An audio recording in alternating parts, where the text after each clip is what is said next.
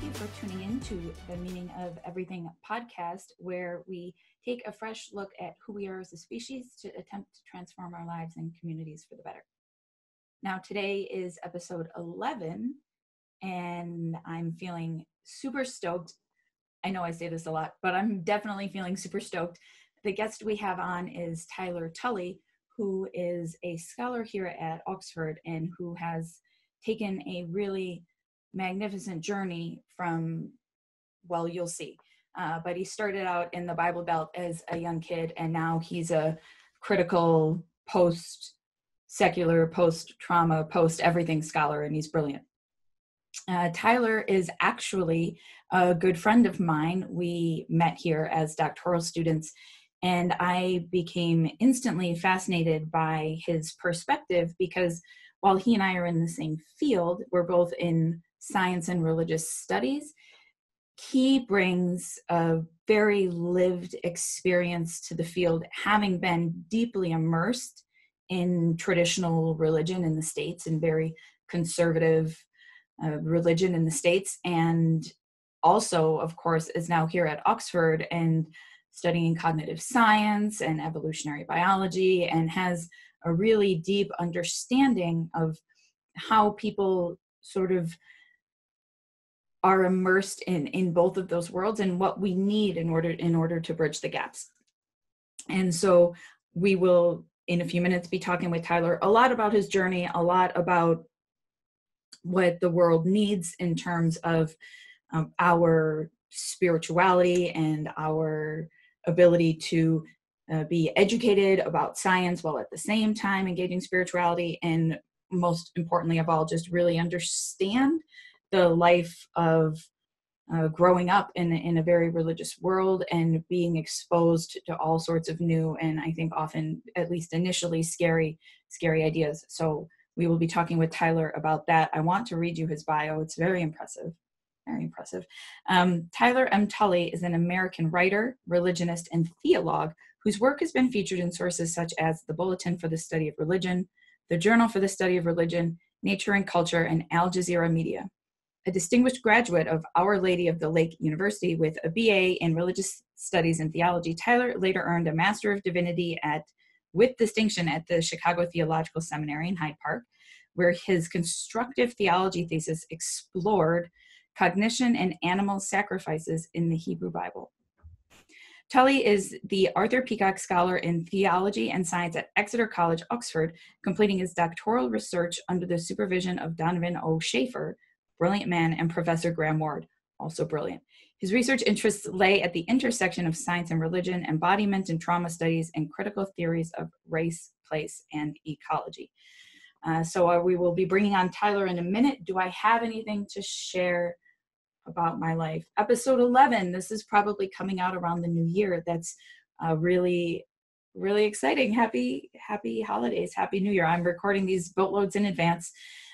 So I'm not quite there yet. I'll be really interested to hear. I'll be posting on social media and the like, how you feel about the concept of resolutions, if you think it's useful, if it's been useful for you, what you're planning for yourself. I personally, quick aside here, last year decided to be celibate on New Year's. It was a few days before New Year's that I made the decision, and I had just been fed up. There was a straw on the camel's back, so to speak, of my trouble interacting with and dating and all those sorts of things, and really being done investing so much emotional energy and really struggling, experiencing loss and longing. And really, I tried very hard to make things work when maybe what I really needed to do was just focus on my life and let things unfold naturally, and try less hard to sort of find a romantic life. And this was especially important as I was about to turn 30. And anyway, it ended up being an enormous success. And this was the first time in my life I ever made a New Year's resolution.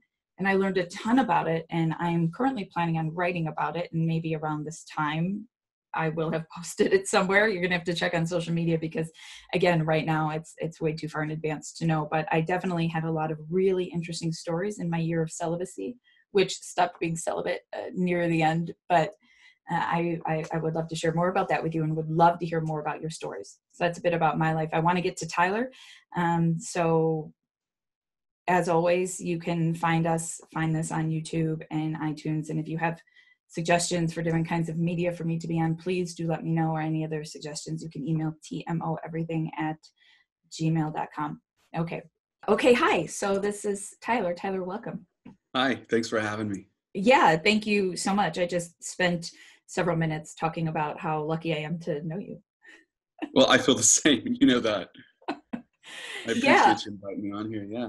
Thank you. Yeah. So unfortunately, I actually don't know all that. I actually don't know all that much about your research, and I actually don't know all that much about how you got here, but I've always been fascinated in it.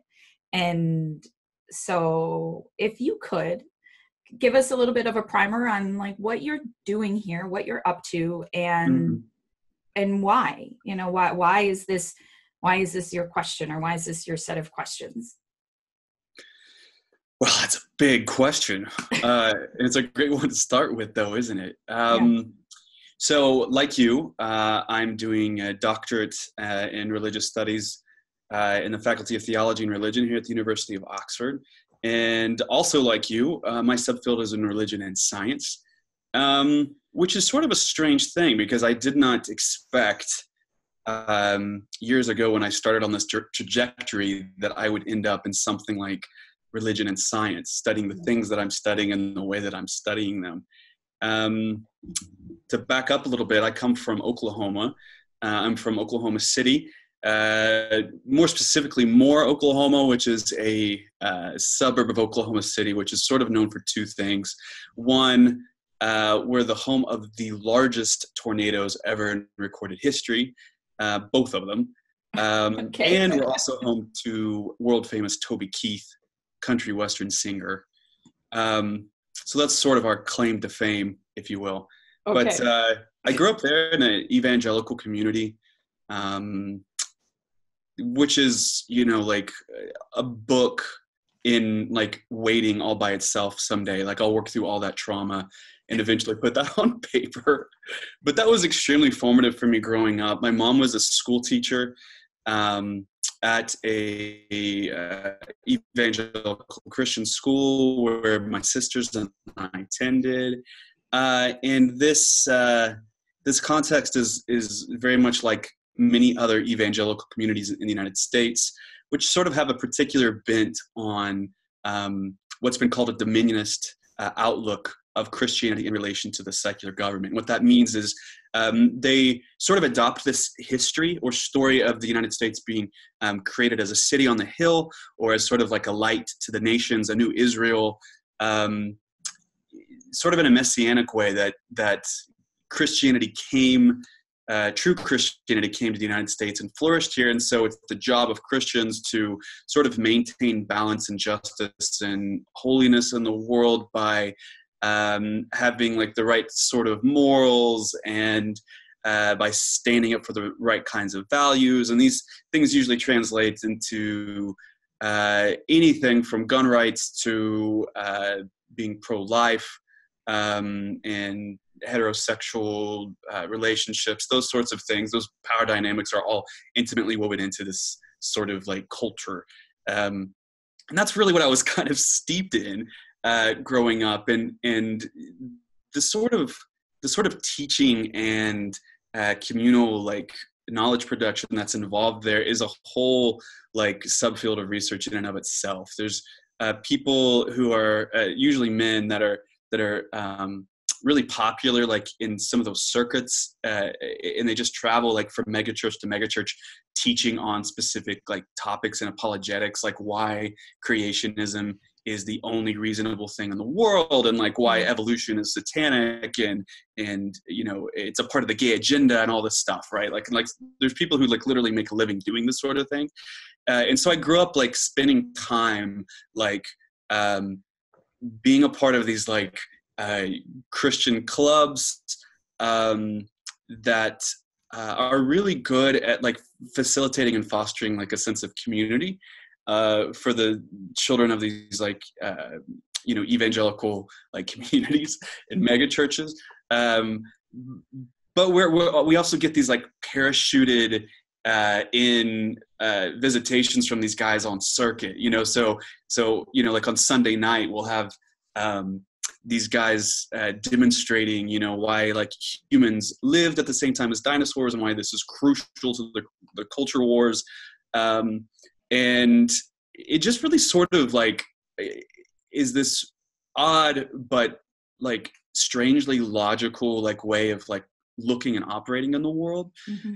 And when you're kind of caught up in that, like I was, like dyed in the wool, it really shapes the way that you look, behave, sound in the world. And it sort of gives you this sense of like purpose in retaking America for Jesus, for evangelical Jesus, and really narrows the scope of how you look at things and where you look and what you don't look at. So I never imagined that I'd be at a place like Oxford studying religion and science and sort of the relationships between the two. But in a weird way, it sort of makes sense because having grown up in that culture, the more that I got exposed to what life was like outside of those megachurch complexes, a story that I like to tell involves how she was treated at this place of employment. She had a certificate in teaching. She had a bachelor's degree, and for all intents and purposes, should have been an honored and esteemed member of the teaching community, like all of the teachers there. But unfortunately, because she was female, she was paid less than her male colleagues because, according to their particular bent of evangelicalism, they believed that the men were the head of the households, and so they were responsible to provide for their families, whereas the women were just helpers to the husbands. So although my dad worked too, they justified not paying my mom as much because of her gender, right? And this never really sat well with me. And to be fair, it didn't sit well with my mom either. But I was happy to find out a couple of years ago that they actually changed their policy. I don't know whether that was because of a threat from the state government or whether that was out of the kindness of their hearts, if you will. But there were lots of experiences that I had like that where I just didn't buy the power dynamic. It just bothered me, and I wasn't satisfied with the answers. And I felt that sometimes the questions were couched in such a way as not to undermine the answers in the first place. So you were taught to undermine and to be critical of the culture around you, but you weren't allowed to really turn that in on yourself. So that's sort of my rude and weird introduction to critical theory later, like Right. just being sort of aware of these inconsistencies, like in the episteme that I was already in, and then sort of like trying to process that and make sense of it in my own way, along with all these different experiences of friends that I had, and loved ones like my mom, queer friends that I had, friends of color that just had the worst time imaginable in environments like that, as you can imagine, because these things involve all kinds of power dynamics and race and sexuality and class. And I saw the contours of those things, but I couldn't make sense of them because I didn't have the experience or the language for it. And I think that in a weird way that sort of primed like the pump for me to start this academic journey to find those answers and to find ways of looking and analyzing and like critiquing those experiences. And that's sort of the ancient impetus that I had in coming into academia. It's very interesting to me that what you speak about, the things that made you start to question, the world that you were in, in terms of power, and the things you noticed were injustices, which I find really interesting, because normally when we talk about when people have these kinds of narratives, they say, well, the hell thing doesn't make sense, or the creation story has with these certain ways that it doesn't work with science, or X, Y, and Z ways. And people are usually talking about the metaphysics, talking about the beliefs. Yeah.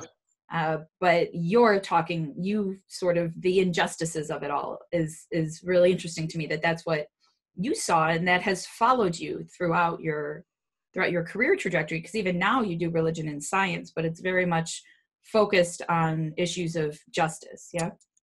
Yeah, I mean, injustice is a term that I use. Like, if we even want to peel that back another layer, for me, it was always about bodies. Like, I think I told you before, I'm a child abuse survivor, and growing up in that environment, I endured, child abuse for 18 years of my life. And so for me, the justice issue was connected to the fairness, to the unfairness, and to the like maltreatment of people's bodies. And I started to see within my own experience the ways that other bodies were being marked and harmed. And I saw that this happened in a lot of different ways. Like sometimes it was through the policing of what people could wear and what people could talk about and what people could read. In other ways, it was what everyone did but couldn't talk about. When it came to like issues of sexuality, for example, everybody was human just like anyone else with different types of experiences. And yet there were very well-defined strictures about what counted and what didn't count as, holy. And so I didn't buy that because I saw the harm that it did, right? And so it didn't make sense to me to hold up, these lofty ideals of things like, rightness and being on the right side of history and God and righteous and holy and all the language that you use growing up in evangelical land, but also seeing the way that people were so harmed, and the people that were harmed were usually the people that were the most vulnerable. Like when I noticed that the people making the rules and enforcing the rules and benefiting from the rules were usually part of the same class and gender and sexual orientation and performance and race, it all started to click for me, right?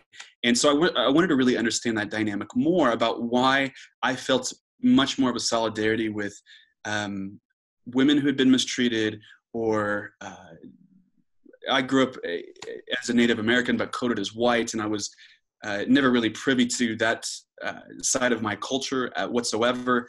And if anything, it was kind of couched as something to be embarrassed of, fetishized at best. And I just wondered, like, why do I feel like this strange, why is what they're saying making more sense to me than these unsatisfying ways of being in the world that I see from, the powerful. And when one's a child, like, I think everything seems powerless to you, but it seemed especially powerless to me as a survivor. And so alongside this, and this was sort of my entry into science and religion as a subfield in my master's, I started taking trauma theory very seriously and working through not only my own trauma as surviving child abuse, but also in seeing how unfortunately normal trauma is in life and in society and in bodies, and how that plays out in so many different ways, not only in the healing process, which never looks the same for anyone, but also just in the ways that we make meaning and make sense of what's happening in our bodies and what's happening in the world. And so for me, that's really kind of the lens that I look at. Like I work in science and religion and ecology. And, when you say these things out loud, like they really sound so formal and like really alien from some of the things that we've been talking. But for me, it's always been about embodied experience, right? Like that's sort of where like there's this critical juncture between the scientific part and the religious part, because we're dealing with power, we're dealing with knowledge, we're dealing with experience, but we're also dealing with the way that the world is, and the way that our bodies are not only mediums like in the world, but are like places of import that are like undivorceable from those scientific things in the world. We're like plugged into it. We can't get away from it. And so it really challenged sort of some of the dualisms that I grew up in, where like, the spirit and the afterlife and all this stuff is like out there somewhere. What I love about the research that I do and in the research that other people do involving these sorts of conversations is that it really emphasizes that we don't have bodies, but we are bodies, right? And like every experience that we have is embodied. And I love that. And I love exploring that and investigating and pushing it as far as I can. There's always been, I think, this misconception about religion, that it's something that's supposed to make us feel good, Yeah. right? Like, because especially if you talk to secular people, people will often say, well, they're religious because they're afraid of these things, right? They're afraid of dying, and so they're religious, or what have you. And this has been like a long tradition in the study of religion, theorizing it in this way, and it's a popular conception today. But it was a really important lesson for me to learn, and of course I had to learn it in a book because I didn't practice religion growing up or study it at all.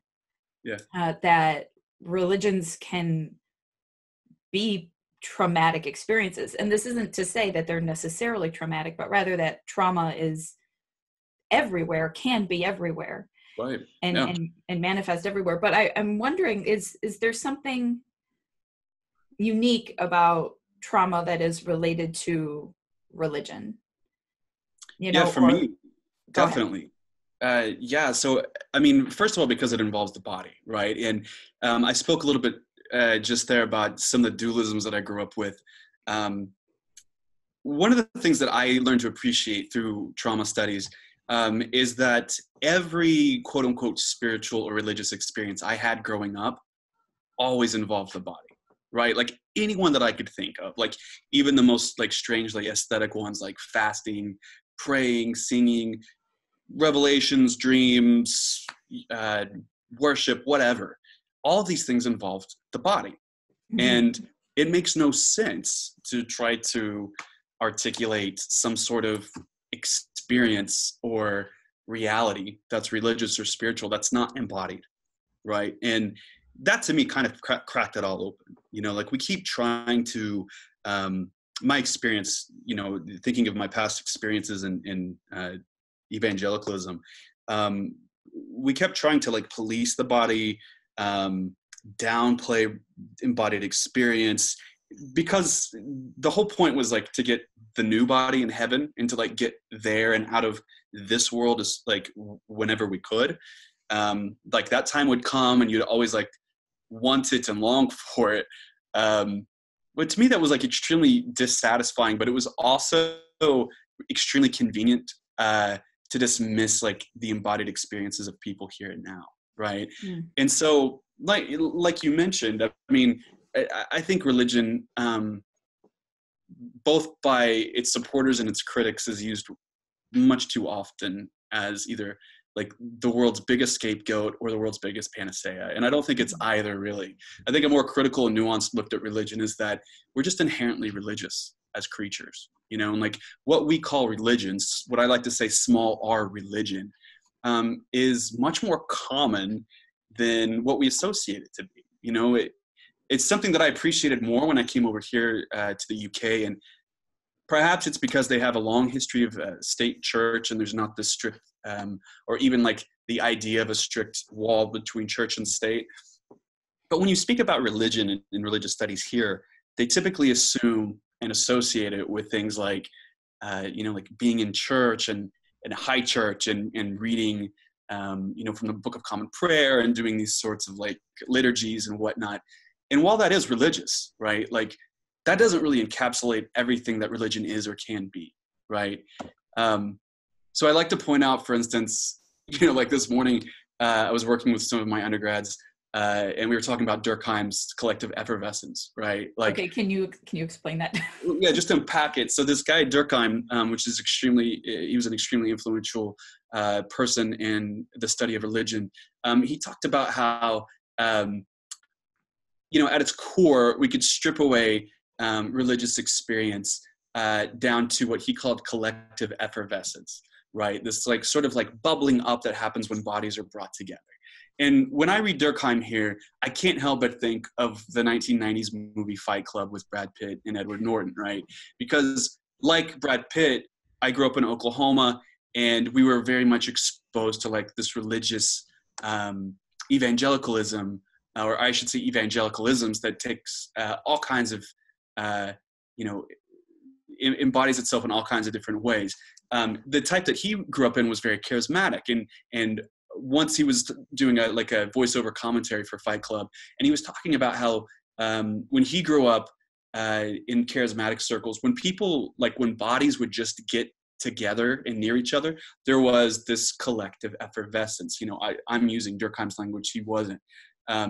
There was a sort of like electricity in the air, and sort of this like anticipation for something exciting that was about to happen. And that can boil over, right? Like with my students here, who are typically European and English more likely, I use soccer as a great example. Like when you go into the stadium, like they're singing songs, they're wearing the same colors, they have the same triggers for excitement and for hope and for despair.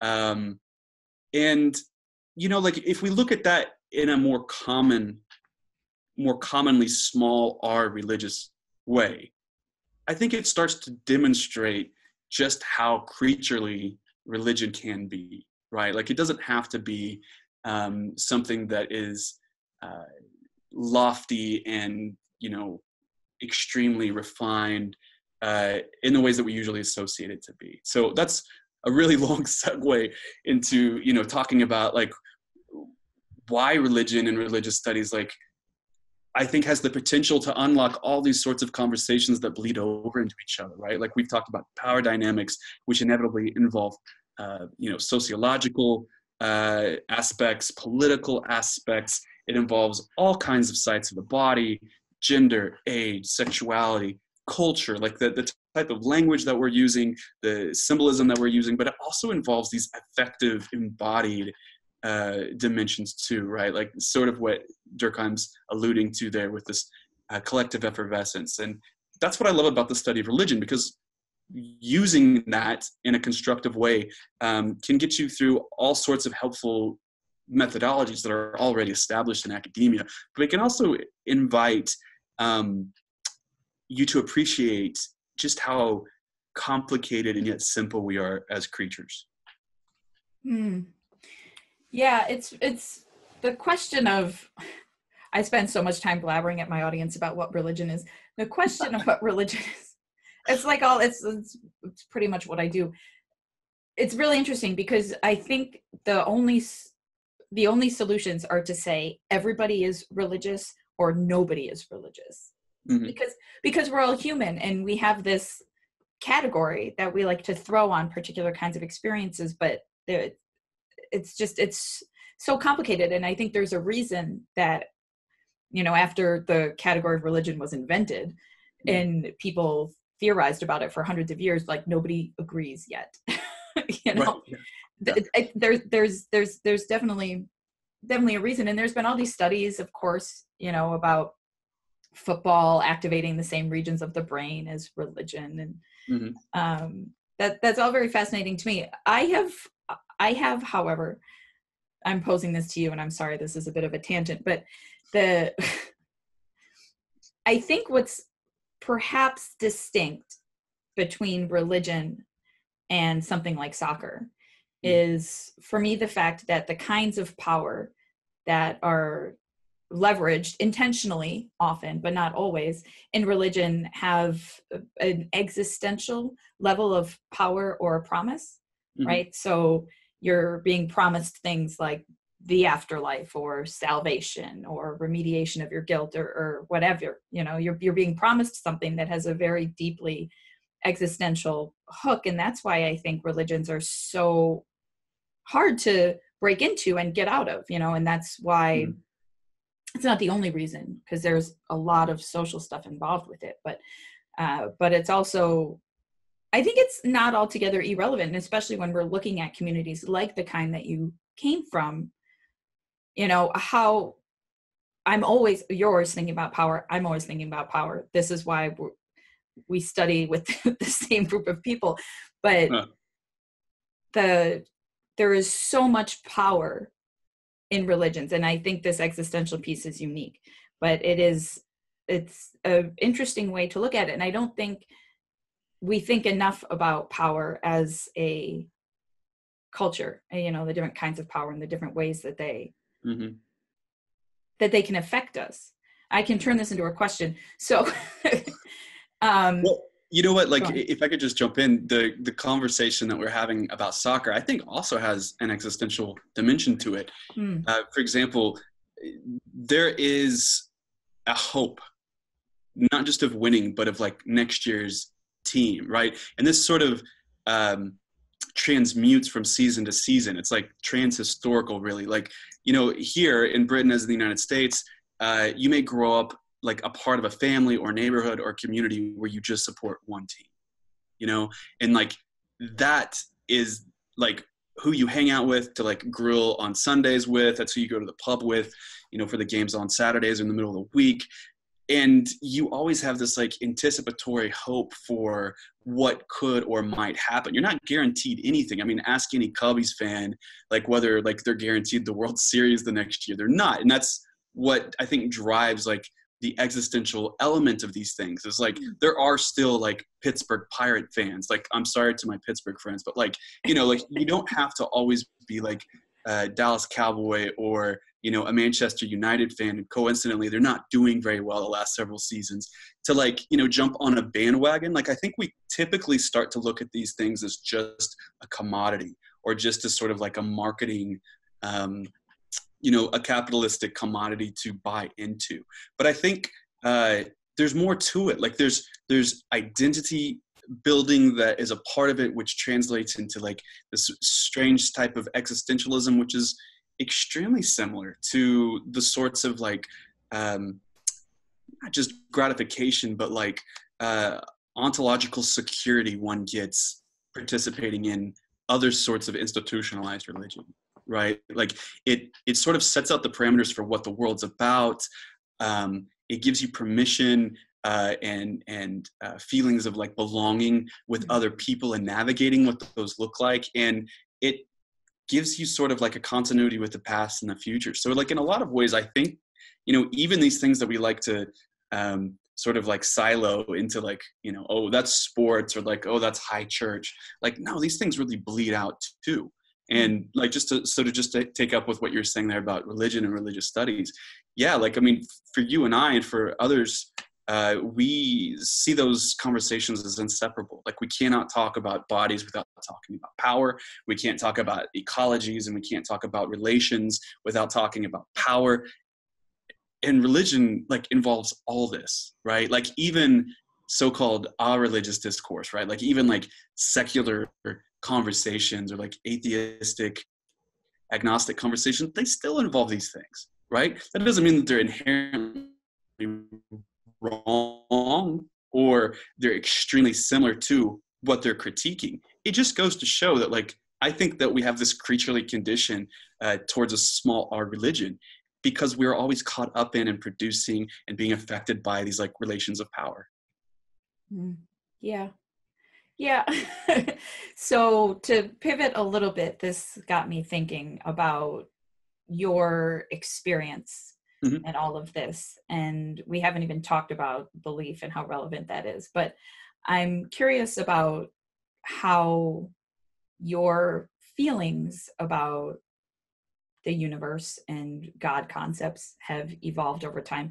You've talked about the trauma of being in this particular evangelical community that you grew up in, but has there also been some sort of trauma thinking through your metaphysics, or thinking through the way that you relate to the world, or your experience of it, and how are you holding the space of what you grew up with and now what you're thinking today? You know, strangely enough, I have a community that I am a part of that is going through this as well. We have all come out of that same evangelical Christian high school in grade school. That's one of the things I love about social media, is that like you can connect with like, you know, all kinds of people. Oh, so you're like friends on Facebook? Yeah, like we're friends on Facebook, and we literally have a Facebook group that is like survivors of this like school experience. Wow. So I don't do it alone, you know, like I do it with other people, and like I can definitely say that, you know, like there were things that I think were really personally traumatic for me. Like I mentioned some of the experiences, like seeing my mom marginalized. I referred a little bit to the child abuse I experienced growing up. But you know what, like some of my friends and colleagues went through so much more than I did. And being a part of that group has really made me cognizant of what those experiences were like for my friends who were queer, and for friends who weren't white, who didn't come from nuclear families, who like they didn't really fit the mold of like a good evangelical kid in a lot of ways, and the damage that was done to them. I've seen the way that they've found like healthy communities to be a part of, or they've grown into a confidence of like accepting who they are for who they are. And that's been really healthy for me. And I've been really privileged to be a part of some of those conversations and, you know, patterns of growth. It's a weird thing, evangelicalism. I mean, you know, like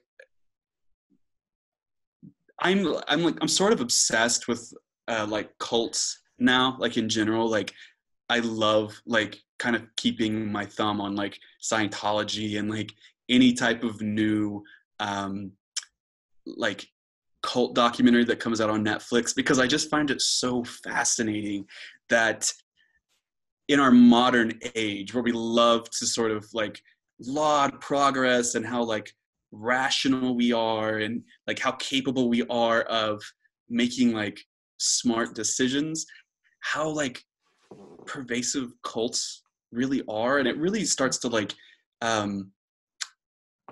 just show like how irrational like we really are as human beings, and like how we trend towards certain things when we like become parts of like communities that involve power, right? And I think being a part of like the particular type of evangelicalism I grew up in, it just made me appreciate that it's unique in a lot of ways, but in other ways, like it's very similar to some of the same phenomena happening in all kinds of denominations and in all kinds of like persuasions of religion. So in a weird way, like it was sort of constructive for me too, in being able to analyze and critique and appreciate, you know, just sort of the multivalent forms of religion that materialize, you know, and how these patterns like sort of repeat themselves often, just because like, you know, we're human and like we do human things. And so I really like doing the study of religion. I really like theologizing about this too. You know, like you asked about some of the traumatic things, like some of the worldview aspects of the things I grew up in and how that those might have evolved. You know, like I went to my master's of divinity in seminary because I had so many questions for things that I needed answers for myself. And those were theological questions, you know, and I'm so glad I did that. I had the opportunity to go to a progressive school that really encouraged, you know, strict academic methodology, but like really open theory, you know, and it was really good for me because I really had the space to explore a lot of these questions, and nothing was really off limits. And that was weird for me because having grown up in that sort of culture, like you're not really allowed to get outside the box, right? Like the whole point is to keep the box safe and intact and pure. And once I got rid of that whole like schematic of like purity, right? Like this sort of like honor culture of like purity, it really opened up so many different things for me. And that's really sort of like where this, you know, road to finding out these answers for myself like began. So like when I do academic work now, like I like to put on different hats, like when I do religion and science, I put on my religion and science hat, my study of religion hat. And when I do theology, I put on my theology hat. Like, for me, it's impossible to like take away like my personal ethos or like my, the integral like things that I believe that help shape like who I am and how I operate in the world. But those happen to also align with like being academically rigorous in like a fair way when I'm doing a methodology that's not confessional, and so I haven't had a problem with doing that yet, and I hope never to have that problem. But like, I'm so grateful, like, to be able to explore things theologically, but also, in a non-theological way too. So theologically, you mean you would certainly still you identify as Christian? Yeah. I think it's a complicated question, isn't it? Scholar of religion. Yeah, I think so. But there's also like, something to be said for choosing to own a title or not. That's true. Like I definitely consider myself a Christian if by Christian you mean a follower of Jesus and someone who is shaped and informed by who Jesus is and what Jesus stands for. Like, I mean, I definitely consider myself a Christian in that sense. I think it becomes really difficult because a lot of people define Christianity on their own terms and in their own experiences.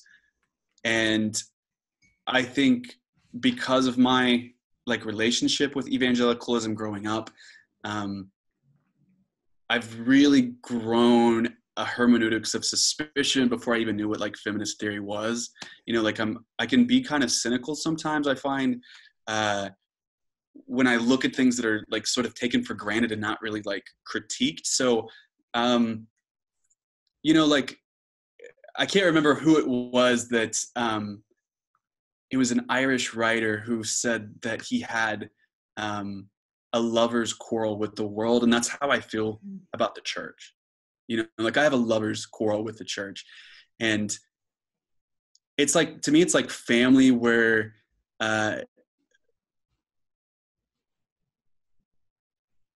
you love them, but there's nothing at the end of the day that you can really do because you're connected and you always will be on some level. Like one of the things that I appreciated the most about growing into friendships with some of my queer colleagues is the concept of chosen family. And like, that was really important for me. And so in a sense, like I will continually choose the type of church that I want to be a part of, but I'm also like, I'll never not have those experiences of evangelicalism growing up, right? And I'll never have like that removed from the way that I see and feel like the world around me. Now that's been like, sort of challenging for me coming to the United Kingdom because evangelicalism here is completely different than it is in the United States. Here it's much more personal, pietistic. It's not like married to the culture wars. And while they do apologetics just like they did in the churches that I grew up in, it's really couched in a completely different way than it is. It's usually couched as a defense rather than an attack. When I grew up, it was an attack of like just exposing why evolution was satanic, like I said earlier, and so on. But here it's quite different. And so like I've had to learn how to appreciate evangelicalism here on its own terms. That helped sort of like push back also about the cynicism that I had and some of the ways that I wasn't very fair, I think, to taking those things on their own terms. So, yeah, I mean, like everybody, I'm a work in progress, and like I still have faith, I still have hope, and I think at the end of the day, that's all I have. Like I have the tradition to work with, but at the end of the day, I have faith and hope, and that's all I'm guaranteed. And I accept that, and to me, there's something beautiful in that. But I also understand that that's very much informed by my own personal experiences and history, and I want to be able to appreciate that in other people too. Very cool. I'm going to be able to quote you on that. It was very poetic. So the you mentioned, I got caught up in how lovely those sentences were, and I forgot. You were. That wasn't rehearsed, I promise. I know. So these communities, Mm-hmm. the evangelical communities, oh, you mentioned that they're attacking. And we have a few minutes left, and I'm going to open up politics, which I know is a mistake with, just a handful of minutes. But do you think that the political, it seems to me a sort of a vicious cycle of a sorts, Mm-hmm. the political landscape and the way that these kinds of religions, these forms of evangelicalisms and Christianity are practiced, they are, I think perhaps they're in this attacking mode because they feel like they're being attacked. Mm-hmm. Mm-hmm. But then, how do you think that there is a way that we can break out of these cycles of, being each other's enemies, because people tend to attack when they're feeling defensive, and that's not a problem here in the UK, right? But it is in the States. And so do we have to make people less defensive? Like, how do we sort of erode the power structures? Like, we can preserve religious traditions, but how do we erode the power structures that make them malicious? Mm-hmm. I mean, that's the $6 million question, right? I mean, yeah, I'm sorry. Go ahead, answer it in 4 minutes. It's something that I see all the time. Like, I will say, like, and this is just anecdotally, like, when I have seen friends who were steeped, like generationally steeped in evangelicalism, when I've seen them leave, it's usually because they've either been so hurt by the church that they can no longer stand it, or they travel the world and they get out of that bubble and they see things and they experience things and they meet people and empathize with those people in ways that they have never done before, or any combination of both of those things. And that's what wakes them up, like, and I've seen friends who have done both and like have kind of adopted really beautiful ways of being agents of healing, like in their communities, whether that's, in a completely non-church setting or in a church setting. In seminary, we had the term wounded healer. And I think that's the way that I look at some of these people. They don't necessarily recognize themselves as having a vocation, but they're definitely wounded healers. And I think like the world could just do with a lot more empathy. I think it's so important to kind of like look at the experiences of others and like walk in their shoes. And I think all sides of debates really need to try to empathize. It doesn't mean that you'll change your mind necessarily. It doesn't mean that you're compromising like the things that you hold most dear. But I think it really changes the way that we operate in the world. And man, I mean, I'm preaching to the choir here. So this is something that like I've had to struggle with my entire life. Yeah, and I will continue to look for ways. I have interviewed people on this podcast and talked with a lot of people who are working to break down these barriers or make science psychologically accessible to people and all these sorts of things.